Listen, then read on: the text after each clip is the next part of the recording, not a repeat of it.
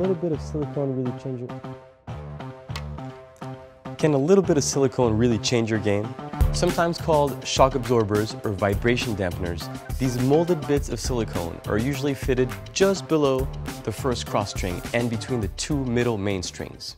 A dampener reduces the vibration off the racket string bed when hitting. It helps with the feel and sound of the strings. The name gives way to misconceptions that they prevent injury. For true shock absorption, a modern flexible racket is going to do a better job. The more flexible it is, the more it's going to bend on impact and absorb that power and give less vibration to your arm.